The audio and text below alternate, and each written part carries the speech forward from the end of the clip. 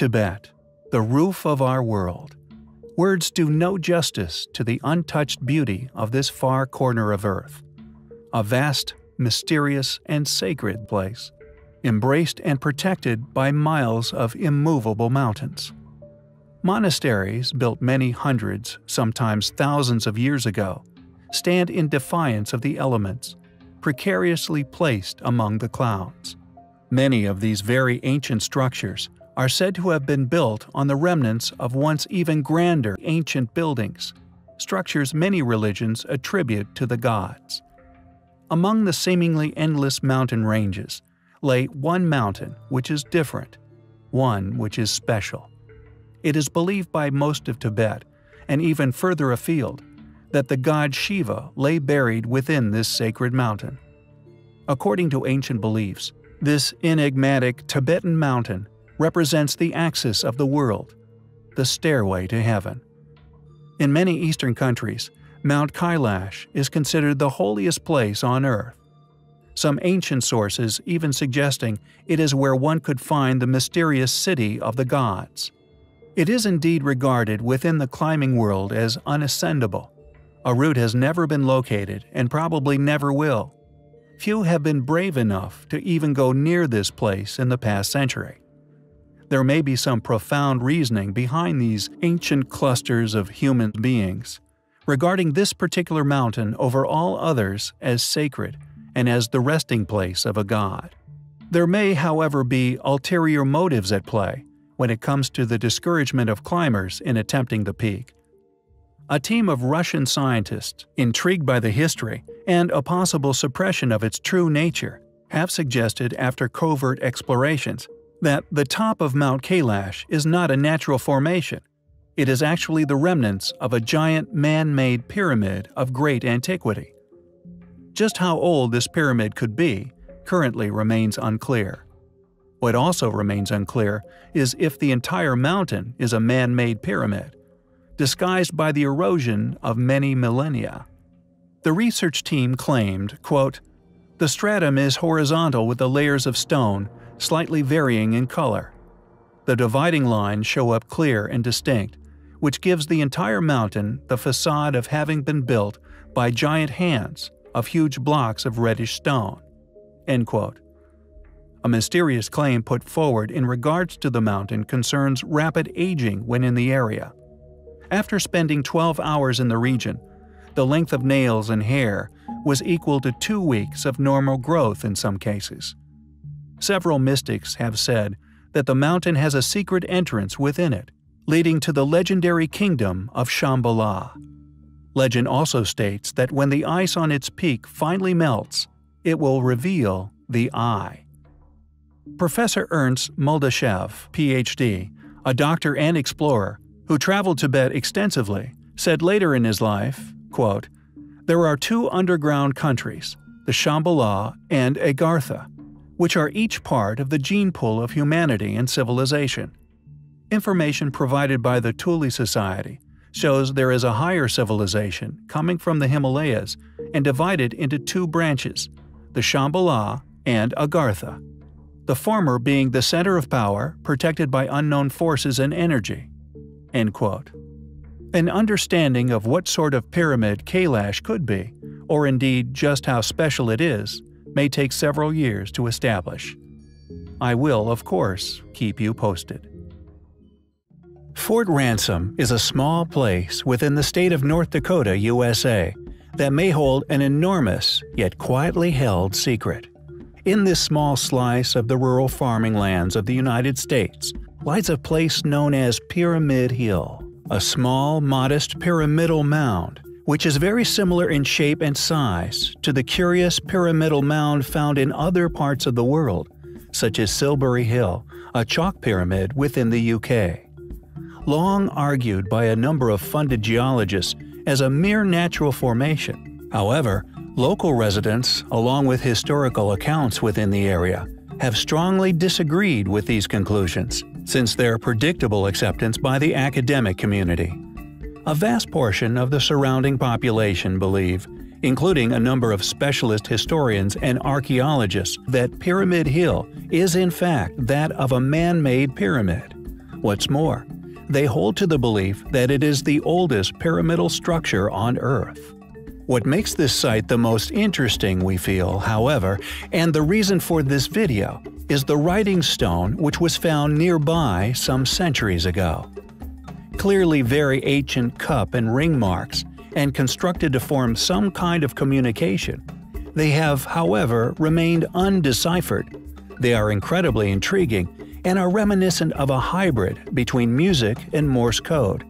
Yet all attempts to establish a translation of the pattern have been unsuccessful. Located in the Cheyenne River Valley, in southeastern North Dakota, pitted mysteriously cup and ring marked boulders appear in Saskatchewan, South Dakota, Iowa, and many other sites all over the world. Just who created them remains a mystery. Was the writing stone left by the original builders of Pyramid Hill? If so, why is it an unknown language? Who wrote it? Is Pyramid Hill really the oldest pyramid on Earth? Built by an unknown culture who clearly spoke and wrote a highly complex and as yet undecipherable language? Perhaps one day we will find out the truth. We recently covered the so-called Inca Road, an ancient stone pathway that stretches an astonishing 25,000 miles across Peru, Chile, and far beyond. Linking countless ancient, as yet unexplained ruins, this enormous ancient road was carved straight through solid cliff faces, along near vertical rock faces, and is an astonishing example of ancient architecture. Although currently claimed as being Incan, and conveniently often overlooked by mainstream academic study, along with the sites it connects, it is clearly an example of building capability far out of the reach of Incan civilization. The Huaca del Sul, an adobe brick temple that, regardless of the clear feat of its construction, along with the currently recognized number of builders involved, is, regardless of these facts, still stubbornly claimed as having been built by the so-called Mochi civilization between 100 CE to 800 CE.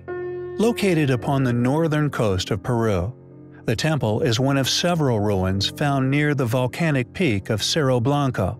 The other major ruin at the site is the nearby Huaca de la Luna, a better preserved but smaller temple. According to academic opinion, by 450 CE, 8 different stages of construction had been completed on the Huaca del Sul. The technique was additive. New layers of bricks were laid directly on top of the old, hence large quantities of bricks were required for the construction.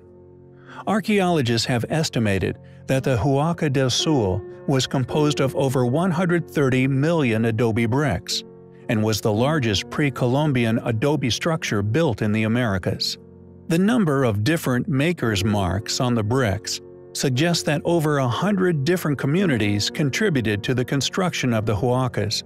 Yet, regardless of the clearly astonishing ancient feat that this structure was, largely attributed to be the remains of an ancient pyramid, the facts surrounding the past true purpose of this structure is merely ignored in favor of an attribution to a more modern ancestor. For if it is indeed noted as being that of an ancient pyramid, like many alternative, independent, and often nicknamed fringe researchers have, it would open the door to some controversial questions. One in particular being, why would a civilization located at the claimed time within history build pyramids, just like those upon the African continent, namely upon the Giza Plateau? Why would a culture that had supposedly never met ancient Egyptians, just like those ruins found all over Guatemala, and indeed South America, have built these enigmatic structures purely by coincidence? It seems that the evidence has mounted over the years in opposition to such opinion, and these ancient ruins are simply improbable to have merely come about by chance or coincidence, and were indeed once built with full intentions that are now lost to the eons. Who built the Huaca del Sul? Why did they build it? It is undoubtedly an astonishing ancient ruin, one which we find highly compelling. In 1917, an amazing find was made in Indonesia. Entered into the report of the Department of Antiquities, the Dutch historian N.J. Crome also mentioned it in 1949. Employees of the National Archaeology Research Centre visited the site in 1979 for a study of its archaeology, history, and geology. If the claims are proven accurate, Indonesia possesses the oldest pyramidic structure on the face of the earth. Buried under a mound of ancient sediment. Located around 800 meters above sea level, the site covers a hill in a series of terraces bordered by retaining walls of stone, and is covered with massive rectangular stones of volcanic origin. The Sundanese people considered the site sacred, believing it was the result of the legend of King Siliwangi's attempts to build a palace in one night. Based on various dating techniques, the site has an official dating for completion by 5000 BC and quite likely much earlier. This pyramid is very old indeed. Interestingly, the Lakan Mountain in Borneo, or rather, what the natives and tourists alike have known as a mountain for millennia, has also recently been confirmed to actually be an ancient pyramid. Drill samples from the tops of these mounds have provided carbon dates going as far back as 20,000 BC. The deeper they drilled, the older the carbon dates became, peaking out at a layer of not local basalt at 90 feet. In West Java, ancient knowledge had successfully been retained. Indigenous communities claimed Egyptians landed and even colonized Indonesia well before 2000 BC. The evidence for the colonization of Indonesia by the ancient Egyptians is documented by Sir Thomas Stamford Raffles in his volume, The History of Java, 1830. Tomb paintings and writings show that the Egyptians were trading down the Red Sea and into the Indian Ocean. Were these structures actually created by Egyptians? Why were they placed where they lay? As I have mentioned before, we know an awful lot about the Egyptian civilization. A lot of our knowledge from what they left us in written language, scrawled and hieroglyph all over these ancient monuments. We know about mummification processes in detail. We know all about their religious rituals, death practices, etc. Yet, alas, not one shred of writing on how they constructed such awe-inspiring tombs, or why make them in the shape of a pyramid, out of millions of tons of accurately placed stone. Did the Egyptians just claim these structures as their own, as an illusionary appearance of power? A drought killed the ancient Egyptians, yet their supposed sphinxes show evidence of submersion, and thousands of years of heavy rainfall. This points a logical finger at an earlier creation date. With modern technologies, testing equipment, penetrating radar, and the internet, it appears the truth of who we really are, and who our ancestors were, may be revealed to us all.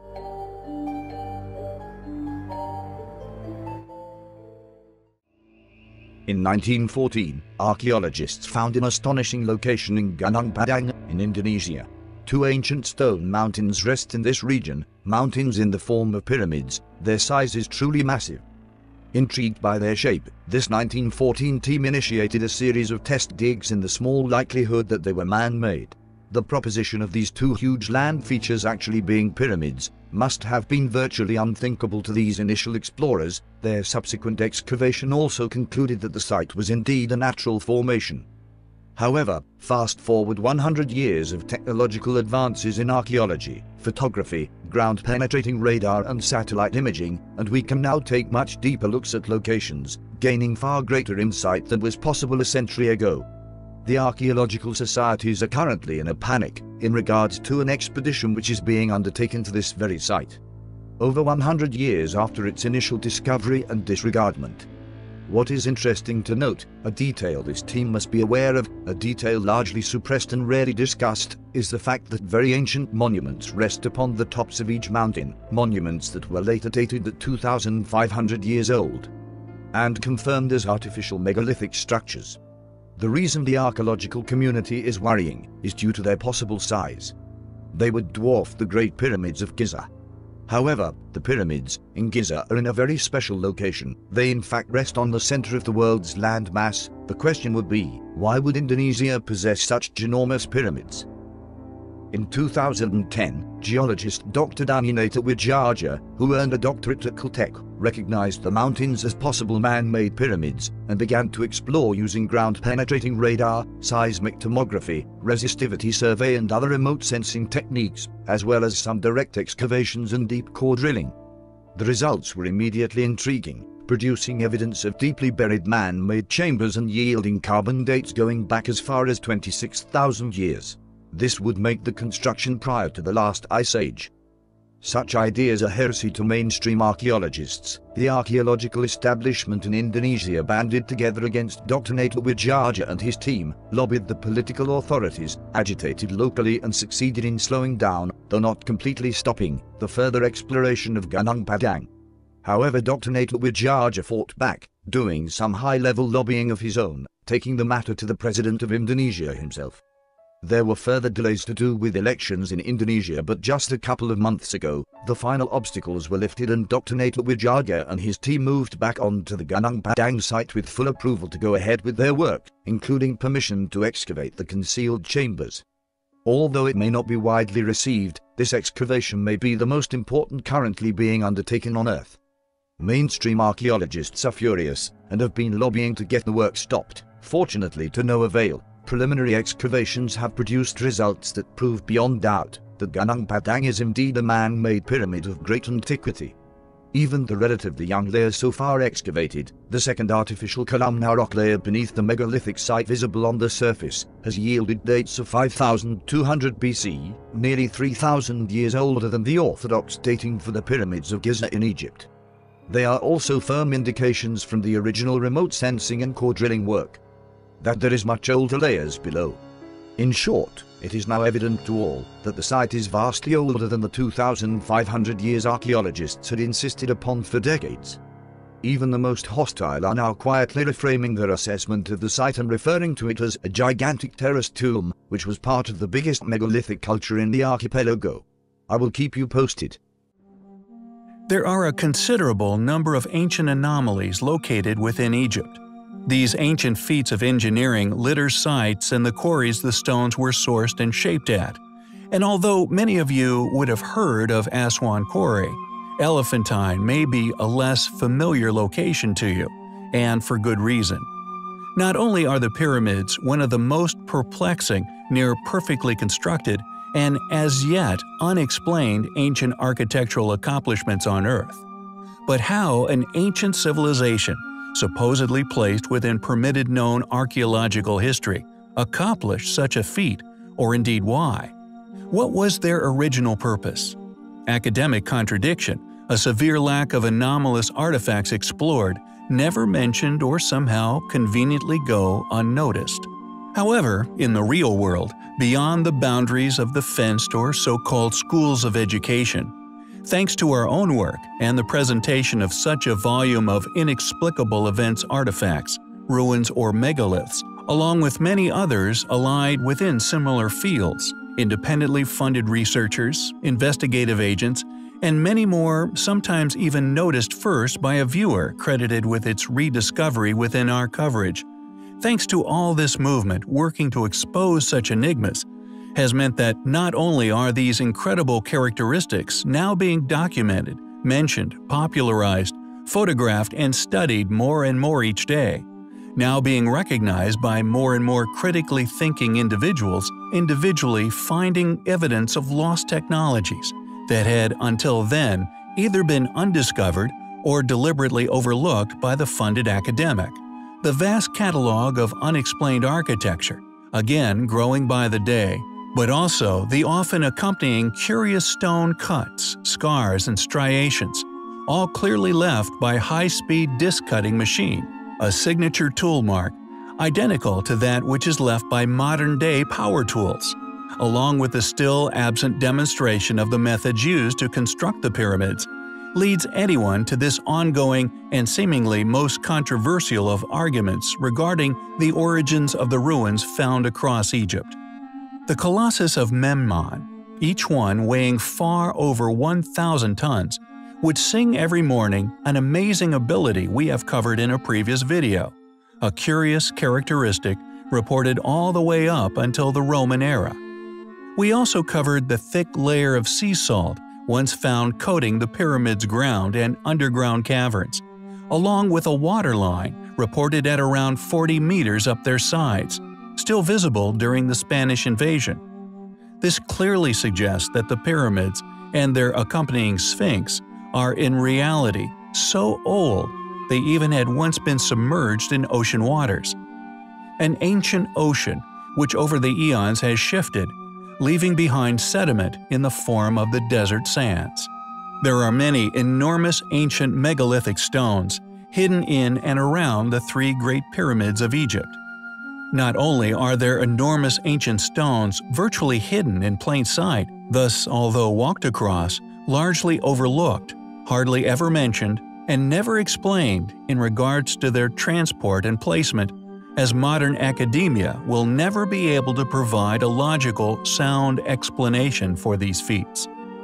The casing stones, an area of interest we have explored and documented, not only displayed vastly different ages, but also construction methods and types of stones sourced and used. Ultimately, undeniable proof of efforts to preserve the outer stones of these incredible ancient pyramids later on within their history. Signature tool marks, unique features such as protuberances, masonry shapes, polygonal stone walling, and many other features which we have discovered during our explanations into the relics of lost antiquity. Yet Egypt's most intriguing assets, and we feel the most baffling relics which all alternative historians should have within their debacle armory, are undoubtedly to be found within the once abruptly abandoned quarries. The unfinished obelisk found at Aswan being one such relic, the most well-known of these incredible stones by a long way. Not only is the obelisk over 1,000 tons, but also due to the identifiable scoop-like tool marks left upon its granite sides, a signature scarring, which again we have so far found, explored and shared this marking at many other ancient sites around the world. Who were the original builders of the Great Pyramids? Were they the same group that quarried Aswan? What tools did these people use to cut many of the relics still left at the Elephantine Island quarry? How can anyone gaze upon such precision stonework and not ponder, how did he accomplish such an incredible finish with such hard stone, with such soft chisels and those made of copper? Not only do we find the currently attested tale of events vastly incomplete, but in many ways virtually impossible. Predictably, we are often confronted with an illogical explanation as to the origins of many unexplainable ruins. Yet Egypt, in particular Aswan and Giza, were clearly the work of a group capable of working and building with 1,000-ton-plus stones. With columns of pink Aswan granite weighing over 14 tons each, over 10,000 kilometers to Baalbek. Is this connection mere coincidence? Or are the builders of said sites connected somehow? Possibly one and the same? Questions we get closer to answering every day. We find it highly compelling. Neolithic man is often talked of as if he were a very different being to that of the modern man. Throughout the modern era, a well-funded, close-knit, often aristocratic academia has portrayed Neolithic man as an illiterate figure, often leopard print toga-wearing, club-wielding, bearded nincompoop, a grubby, forceful, filthy beast who had barely managed to master the art of creating fire, let alone complex language or societal behaviors. This paradigm of us emerging for the first time from the last ice age, developing into the complex, advanced civilization we find ourselves in, means that Origins of Man is somewhat of a closed book, for to preserve this influential dominance within modern society, anything which contradicts this long-attested claim is simply thrown out, discarded as an anomaly, and any who pursue such avenues of inquiry a mere conspiracy theorist, this regardless of the evidence we so eagerly put forth in our defense. Countless still existing astonishing anomalies, unexplained, simply baffling feats of ancient engineering, so often covered here on our channel, either merely ignored or claimed as absent an explanation as to how the work of our well-studied more recent ancestors, people who were simply incapable of completing such mammoth tasks. Many of these ancient ruins, claimed as more recent achievements, we feel, possess sufficient evidence to support far greater ages littering many said sites, clearly built using far more advanced precision technologies, and Neolithic sites are of no exception. We believe here on the channel that the size of many of these highly eroded prehistoric stone trilithons, and indeed stones contained within many enormous dolmens, are also left by this ancient group.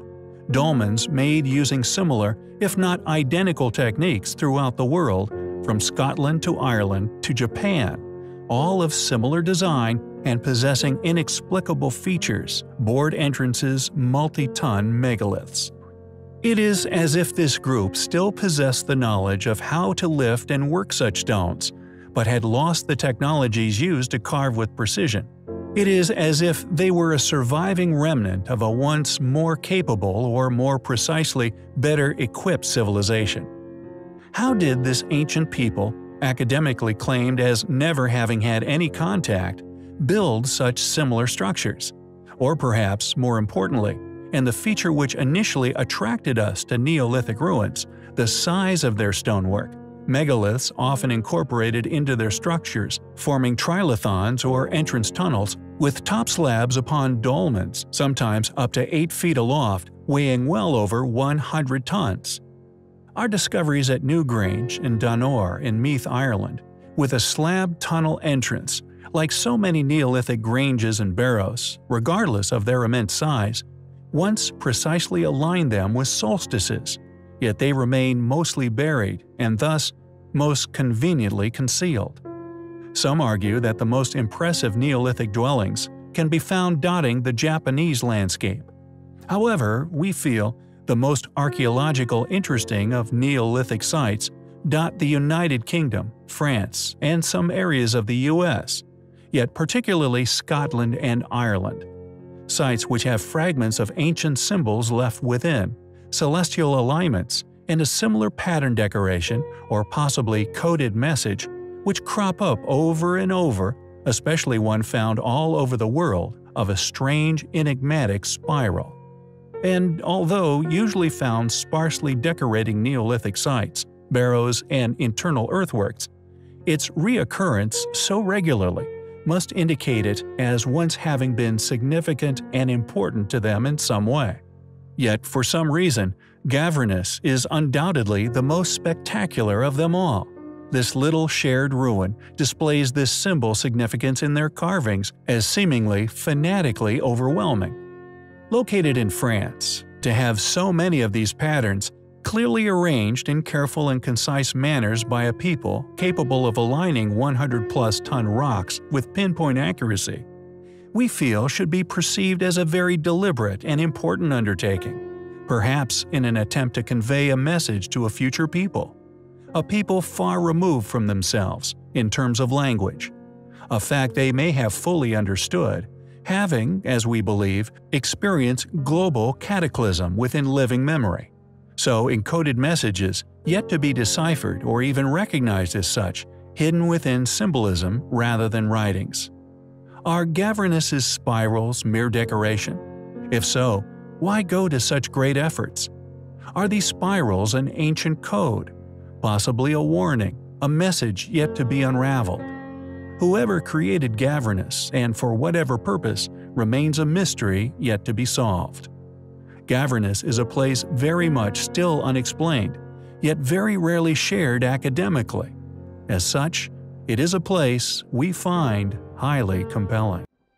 Multiple sites nowadays are often, due to their immense age and their impossible characteristics yet to be explained, their size and precision, although clearly of an artificial, as yet unexplainable nature, alas, if it contradicts modern paradigm, is deliberately overlooked en masse, or when claimed as a permitted known world history group's work, is always absent methodological explanations as to how they achieve these feats. Academics controlled via financial and vocational security, ultimately becoming the arch-enemy of a field that should be dynamic in nature, ever-changing, expanding, and accurate, a pioneering pursuit into the mysteries of history, and indeed ourselves in regards to true historical fact. A career of submissive deceit, many presumably went into the field with good intentions, yet quickly learnt that they must toe the mainstream line if they were to survive, a theory that they all must know is fiction. They in unison defend and continue to push as conclusive fact. When the truth is, we have barely scratched the surface of the history of ourselves, or indeed the universe, the place we call home. The task of shipping the Lamassu would have shown the curators of London Museum, and indeed all involved and all interested in this undertaking, just what an incredible feat the transportation of these statues must have once been, for the museum chose a mere modest statue, and the arduous 9-month task, along with the custom-built ramps, would have shown them what we claim is clearly fact. They were fully aware of the unexplainable nature of the monuments and the mystery of how they transported them more than a century ago. So why all the secrets? Why hide our past? If we were introduced to the real mysteries currently hidden regarding life, it would inspire, free, and help so many people on their journey through life, as it enables us all to pursue a logical explanation in regards to where we all came from, or indeed why we are here. Many sites dot the earth, which have either experienced cataclysm, sea salt halfway up the pyramid sides, inner chambers coated, marine shells found around the Sphinx's base, a mega metropolis recently rediscovered, abandoned, and reclaimed by the jungle of Guatemala, which once contained over 10 million civilians. Many other sites, mostly quarries due to the unfinished processed stones that were underway, display abandonment of said work abruptly. Thus, not only is there evidence that can be found throughout the earth of past cataclysm and quarrying undertakings seemingly left, as if the culprits vanished, it is clear something happened. However, although if dated at more than the permitted chronology of man is denied as artificial, regardless of the obvious fact they were man-built, this same field, geology, have, however, become unwitting, unpredicted ally to the channel's overall mission. In other areas of our investigations, their dating of water redistribution, for example, how rivers, seas, and ice radically changes location geographically over thousands of years, and due to this geology accurately dating when an area became submerged. The changing of the seas and the date in which these events occurred, with still flooded sites worldwide, a number of which we have so far covered. Bimini Road being one such anomaly, one of these artifacts that, although submerged, thanks to academia's astute studies into the dates at which water levels changed, allows for dates far earlier than currently attested timelines of man can allow. Due to these dates, and the fact that they were clearly once built upon dry land, gives each ruin a minimum age far older than academia can ever admit to. Floodings dated by these same geologists, who were crucially initially unaware of their existence, have dated many submerged ruins, including a number of pyramid complexes, at far over 10 to 20,000 years old, with some floodings dated as occurring sometimes upwards of hundreds of thousands of years ago. For many of these sites, due to them not having been re-inhabited and left to the elements since their original abandonment, are clearly intelligently created ruins with clear artificial origins, door cuts, right angles, even polygonal masonry, all denied as anything but geological by those who have even been there, yet again, due to Gornia Shoria's immense size, sediment buildups, thus clearly prehistoric age, clearly proves any denial of artificial origin as an obvious conspiratorial lie.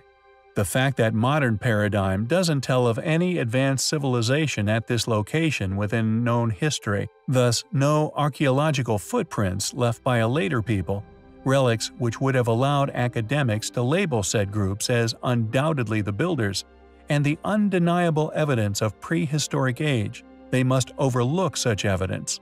It must be overlooked or dismissed. The better at this you are, the more popular these institutions make you.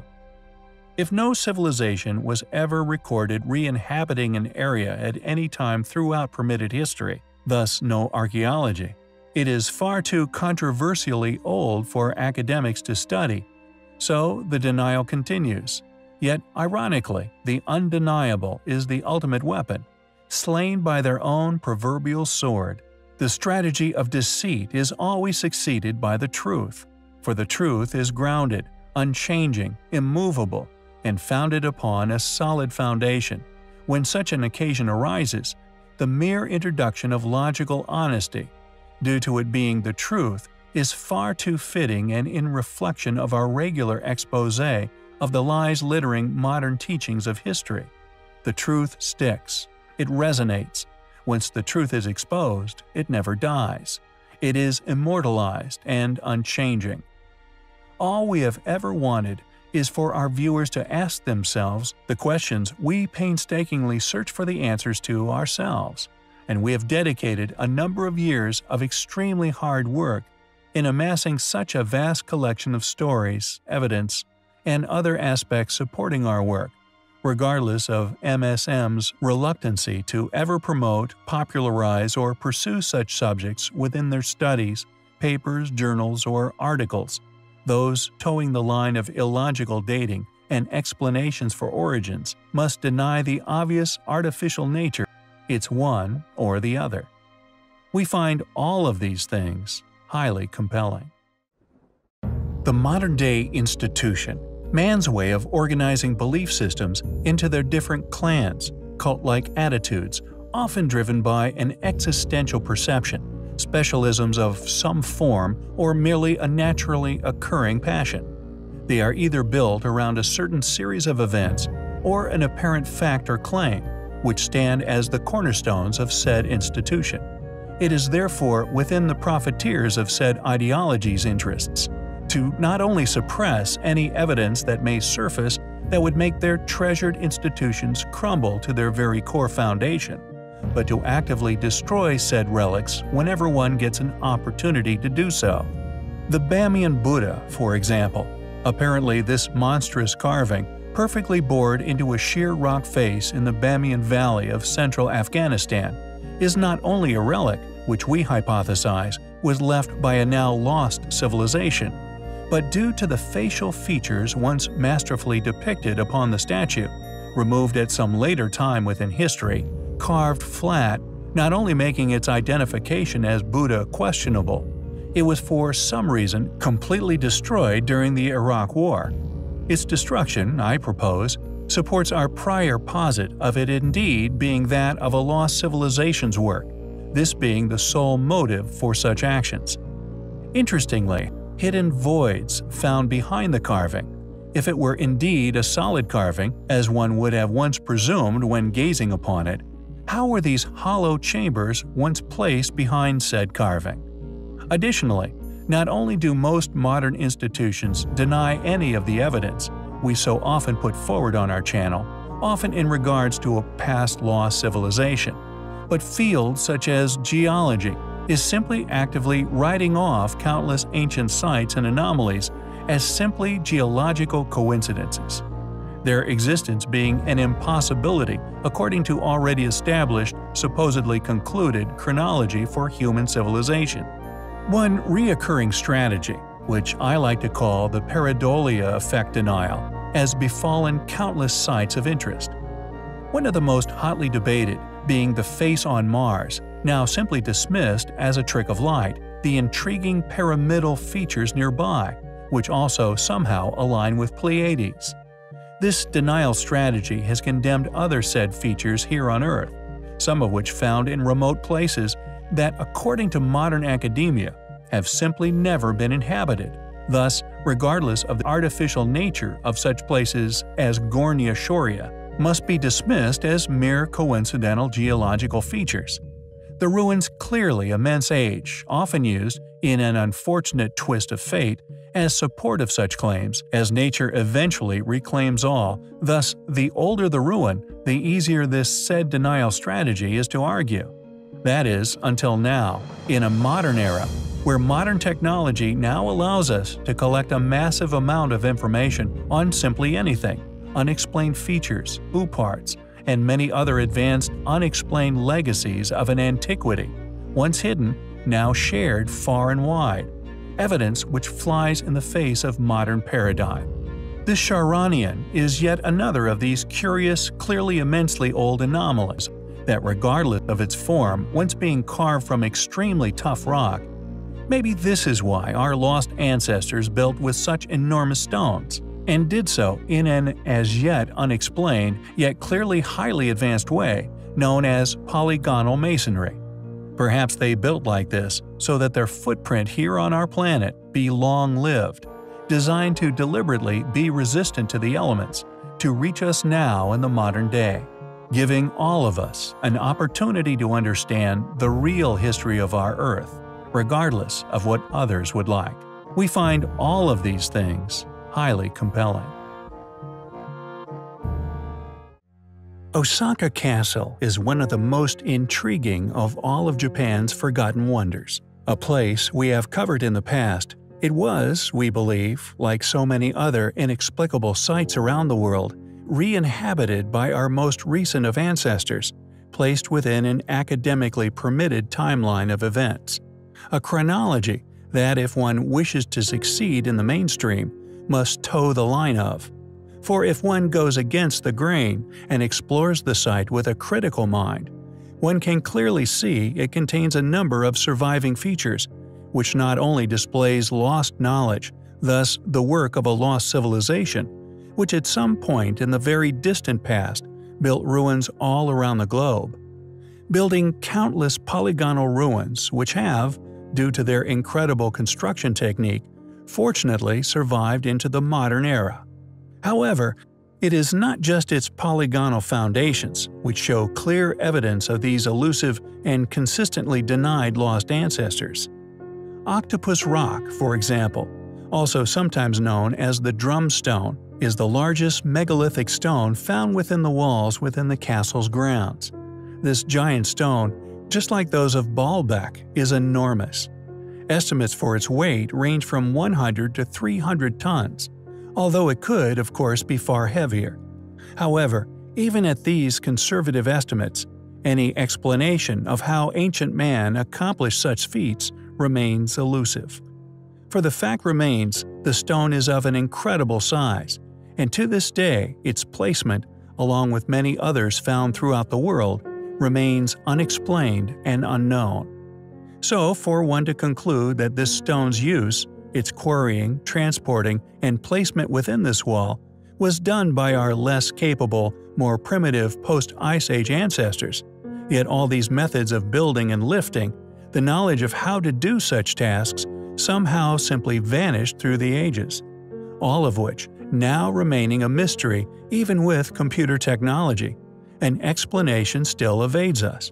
Thus, to conclude this to be anything else than that of a relic, left by a far older, now lost civilization's work, we believe would be highly illogical, and should appear illogical to anyone with a capacity to dissect the purposes for these actions, taken by an academia claiming to hold all the answers, all the while actively concealing or ignoring any conflicting controversial evidence, truths that, due to their belief in their power, laying within their reluctance to ever admit an incorrect hypothesis for the origins of species or the timeline of man. Thus, this doubling down on fallacy merely makes their persistence at sticking to said posits not only a damaging conspiracy, which robs us all of our heritage, but can also be perceived as an attempt to conceal anything which could alter the status quo. The Octopus Rock is an incredible feat of ancient engineering, and one, just like that of the polygonal masonry techniques that can be found at countless other sites the world over, is clearly a relic of a forgotten past, accomplished with the use of forgotten technology and knowledge. Just how big is Octopus Rock? How old is it, for that matter? And how did our ancient ancestors accomplish these feats? As our research deepens and our studies widen, our target, that of a currently hidden lost civilization, becomes clearer in the mind every day, and it is only a matter of time before they are fully rediscovered. To deny such facts will eventually become too ludicrous. It is a journey of discovery which is, undoubtedly, highly compelling. When an ancient ruin is academically studied, it will often be attributed as the work of a far more recent, already studied, thus previously permitted group placed within known history, often a group simply incapable of such undertakings. Furthermore, not only do many sites hold evidence of a far older yet far more advanced builder having once been responsible for their construction, but such sites can often share characteristics with ancient ruins found far away, features from a said site also found on another continent on the other side of the globe. False doors, for example, found over countless ancient ruins spanning much of the world.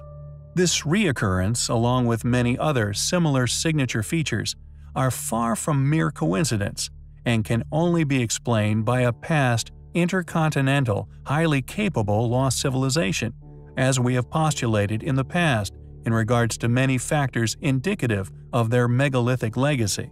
Metal clamps, identified on differing continents, varying in style and composition relative to what was presumably readily available, so although they differ in style, the knowledge of how to create and use such ancient technology had clearly been the work of the same civilization. The pyramids of Uimer, for example, are 6 rectangular pyramids you would more than likely have never heard of, and most certainly would not have been taught of their existence by modern mainstream academia. Built from lava stone without the use of mortar, they are uncannily reminiscent of many structures within the South Americas. They are located in the districts of Chacona, part of the town of Uimer, on the island of Tenerife in the Canary Islands, Spain. The structures have been attempted to be dismissed as nothing but 19th century buildings, argued as the byproduct of contemporary agricultural techniques. Yet their infamous shape and the signature building techniques incorporated into said structures are undeniably found elsewhere on Earth. Other pyramids employing the same methods and materials of construction can be found in various sites on Tenerife. In Uimer itself, there were 9 pyramids, any yet, regardless of academics attesting to them being no more than a century old. Only 6 of the pyramids survive to this day. In 1990, adventurer and publisher Thor Heyerdahl became aware of the Canarian pyramids by reading an article written by Francisco Pedron in the Tenerife newspaper Diario de Avisos, detailing the quote, "real pyramids of the Canaries," as Heyerdahl had hypothesized a transatlantic link between Egypt and Central America, which is a subtle way of saying a now lost yet once global superpower who once ruled the waves. He became intrigued by the Uimer pyramids and relocated to Tenerife. Heyerdahl hypothesized that the Canarian pyramids formed a temporal and geographical stopping point on voyages between ancient Egypt and the so-called Mayan civilization's ruins, a claim we agree with. Yet we posit that this contact was not between the Egyptians and Mayans, but was one and the same force, a far older, now lost world-conquering civilization, an ingenious group who not only passed on their wisdom to every corner of the world, but even built in ways we are yet to understand. Unexplainable anomalies litter many ancient ruins to this day. Heyerdahl had predictably initiated a controversy with historians, esoterics, archaeologists, astronomers. Most of mainstream academia staunchly opposed such claims. By suggesting such an hypothesis, which flies in the face of already established paradigms, his research was predictably never pursued further than Heyerdahl personally took it. Yet I feel he succeeded in publishing a ruthlessly honest opinion in regards to the ruins, regardless of what was already apparently established as fact. And along with our research within Bosda caves, and the similarities, differentiations, and other investigative strategies utilized to support such an argument of a now lost world-going super-civilization, we feel the evidence for our case is now all but overwhelming. There are far too many connecting factors to simply claim coincidence, and as the proof of this past civilization's capabilities becomes more apparent, and in turn researched, the closer we become to finally finding these now lost ancestors. It is a pursuit for the truth, which we find highly compelling.